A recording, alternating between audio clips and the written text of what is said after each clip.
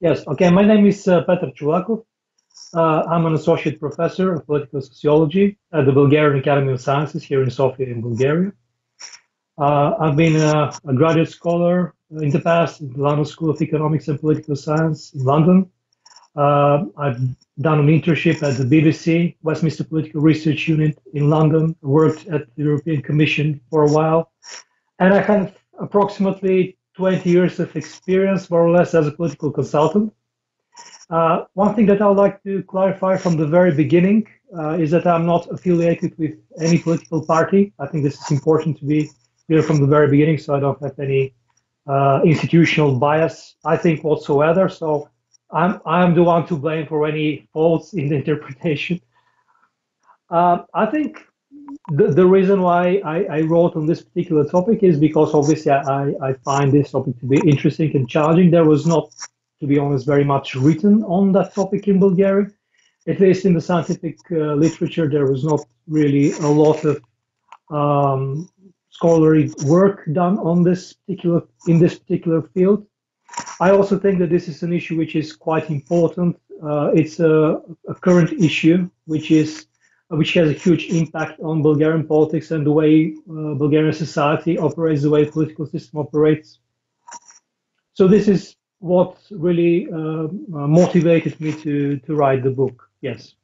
So Bulgaria, as you correctly said, is a post-communist country.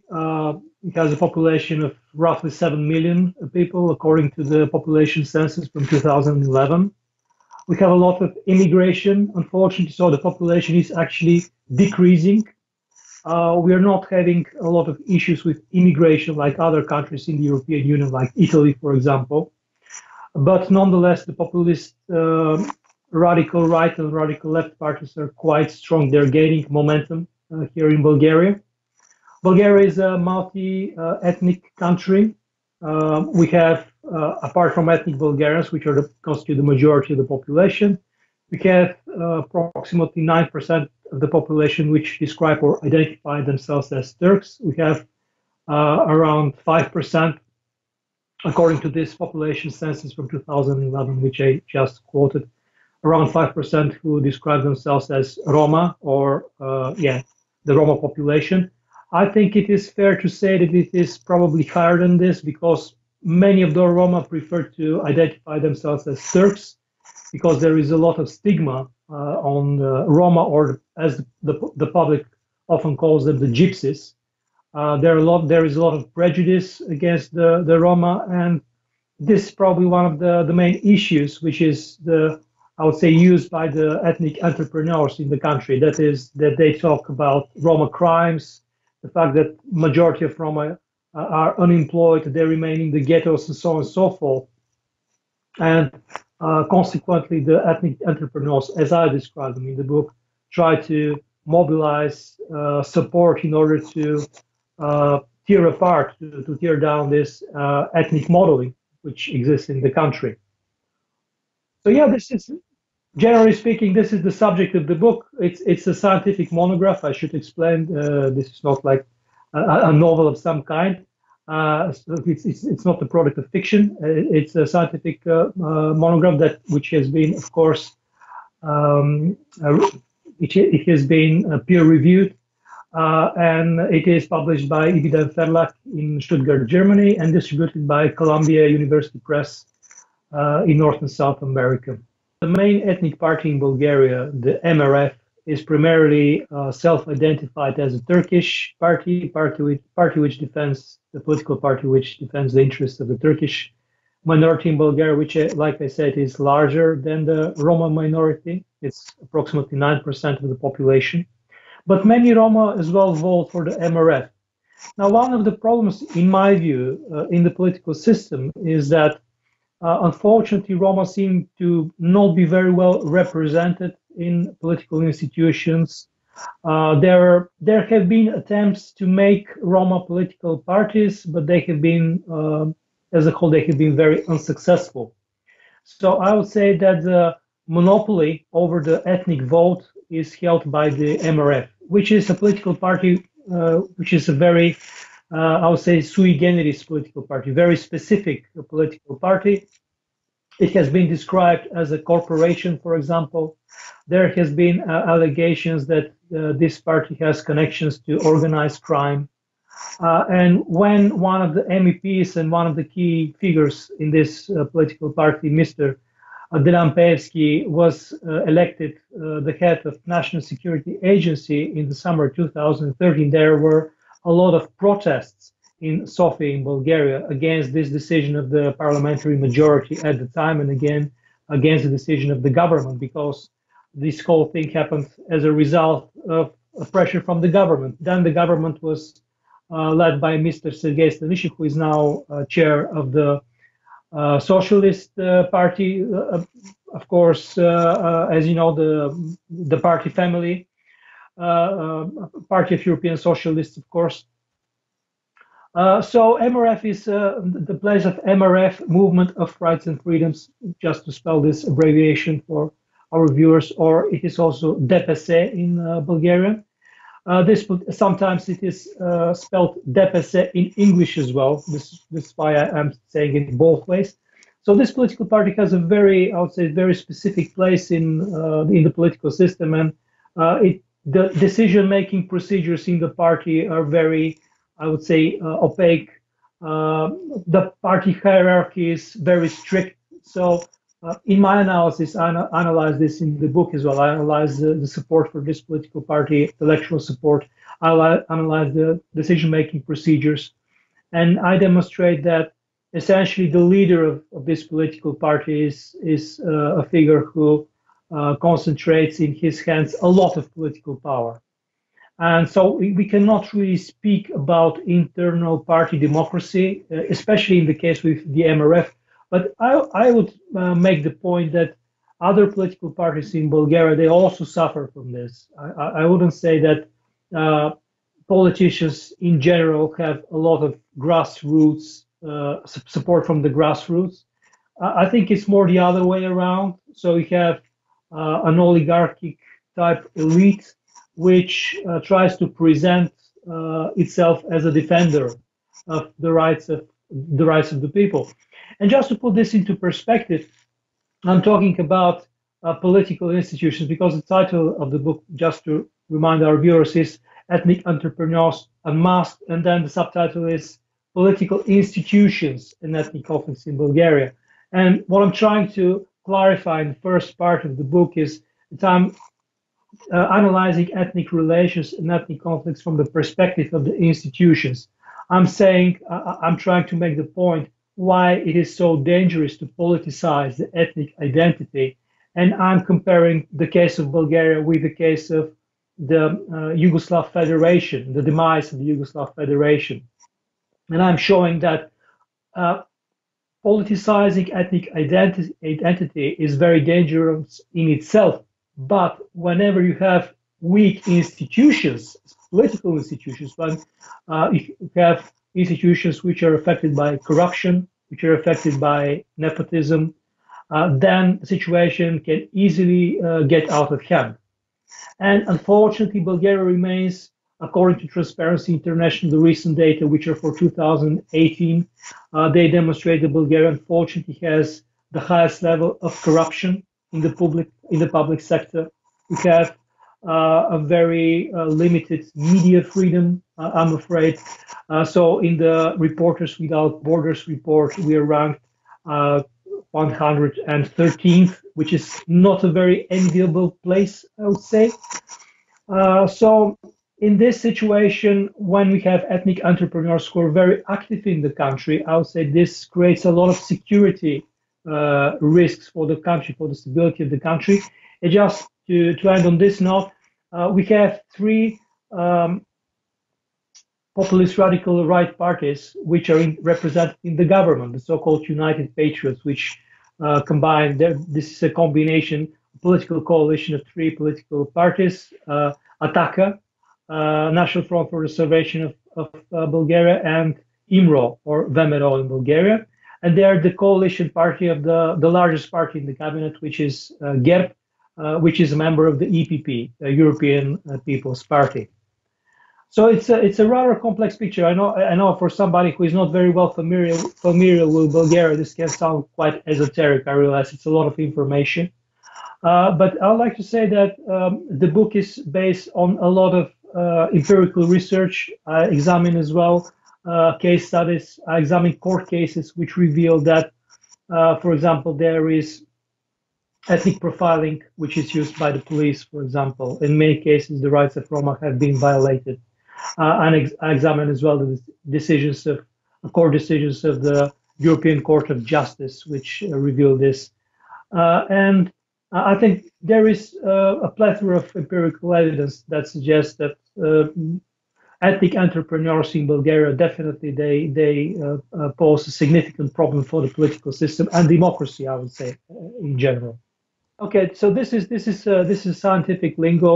Ethnic entrepreneur is something which is used as a term in the scientific literature. So I'm going to clarify for our viewers. By ethnic entrepreneur, what I mean is a politician typically who claims to defend the interests of a certain ethnic minority or minorities, and to gain to mobilize political support in order to defend a certain cause or causes. Unfortunately, what happens very often is that this politician or this political party, or an ethnic party, as I say, very often does not really represent the interests of its constituents. And what happens is that such political parties essentially operate as large companies with a very strong oligarchical elite, which is basically ruling or leading this political party. So like I said, a very, very small, very limited internal party democracy. So on the one hand, we have the ethnic parties like the MRF or the so-called Turkish party, or one of the main party in Bulgaria, which at least claims to defend the rights of the Turks, the Roma, the Pomaks as well. But on the other hand, we have the populist radical right and radical left parties, which can also be described as ethnic entrepreneurs because they're playing a very dangerous game. They're using the inter-ethnic strife and the ethnic tensions in the country between Bulgarians and Roma, for example, and between Bulgarians and Turks. And they try to present themselves as authentic defenders of what is to be a Bulgarian, what is of Bulgarian nationalism, Bulgarian patriotism. And approximately their support in the political system is roughly around 15%, which is quite a significant chunk, I would say, in the political system. Now, the political support for the three political parties that are in the government, the United Patriots, is diminishing, it is declining. And it is quite interesting to say that one of the reasons for this, or perhaps the main reason why this is so, why this support is diminishing, is because some of the politicians, some of the leading politicians in this coalition have been connected to corruption scandals. For example, the deputy prime minister, Minister Krasimir Karakachanov, he has been connected to a scandal with one of the national agencies, which is the agency which gives essentially Bulgarian citizenship, of all things. And this particular scandal has, I would say, to a large extent, ruined the image of Mr. Karakachanov. And Mr. Karakachanov now tries to respond with a campaign which is a campaign essentially targeting the Roma population. And he tries to present a concept for integration of Roma, which has been described by many human rights organizations in Bulgaria as a concept which violates the penal code and promotes hate speech, for example. Because one of the things that is mentioned in this concept is that the government should control the birth rate, which is not a very democratic measure, I would say, especially in the country that is a member of the European Union. So this is just an example to illustrate the type of rhetoric that is used in Bulgarian politics, unfortunately. One of the things which are, I wouldn't say surprising, but which would be surprising for the general public at least, is the fact that Bulgaria, for example, has been described as a very tolerant society. And there is this so-called cliche of the multiculturalism, and it's supposed that Bulgaria is a representative of this cliche, that it promotes a peaceful coexistence between Roma, Turks, Jews, Bulgarians, and so on and so forth. The reality, I'm afraid, is quite different. What empirical data suggests is that, in fact, Bulgarians become less and less tolerant. I'm talking about, of course, the ethnic majority. And essentially, the social distances, which are used in sociology to examine the level of toleration of a certain society, the social distances are increasing. So, for example, in 2016, only about 23% of ethnic Bulgarians, or the people who identify themselves as ethnic Bulgarians, are prepared to have a Roma as their neighbor, which is even a reduction if we compare this, so that the social distances are increasing in comparison to 8 years earlier than that, 2008, where again the social distances between ethnic Bulgarians and Roma were quite significant, but the gap was somewhat smaller. So I would say that this is one of the, I would say, interesting facts which is examined in the book. But I'm not content of simply stating the facts. I'm interested in why they matter in the political system. How, for example, the fact that the social distances are increasing, how it is used by the so-called ethnic entrepreneurs for political mobilization. And I'm using this data in order to make a forecast about the future. What I'm saying is that the amount of, let's put it that way, nationalist vote or vote for populist radical right or radical left formation is going to increase in the future. I expect this. Even though at the moment the support for the three political parties in the government, the populist radical right parties, is diminishing, at the same time we have almost a fixed chunk, fixed percentage of the vote, which is around 15% of the voters who are prepared to support such issues. So what I'm saying is that even if politicians like Mr. Karakachanov, if he loses, his reputation is totally ruined, there are going to be others who are very much willing, and they will be able to replace him instantly. And this is one of the dangers that I see for Bulgaria. Another danger that I see is that Bulgaria remains, unfortunately, the poorest country in the European Union. So the minimum monthly wage is approximately 280 euro per month, which is quite low, I would say, if you compare it to other countries. See, there are other countries in the region, in the Balkans, for example. And this is one of the reasons why populists, politicians that try to claim that they're going to solve all problems, including ghettos, including segregation, including problems, to put it that way, with Roma and Roma crimes. Such politicians are gaining very quickly a lot of momentum. They're getting a lot of support. So this is one issue that is, I would say, quite worrying for Bulgaria. Unfortunately, like I said, the general tendency is that Bulgarian society, the ethnic Bulgarians, are becoming less and less tolerant, especially towards Roma.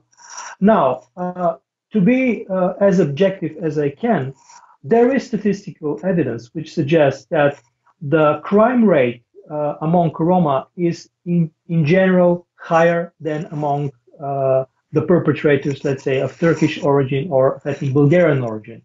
However, this type of crimes, or so-called Roma crimes, are used by ethnic entrepreneurs in order to promote general intolerance towards the whole ethnic group.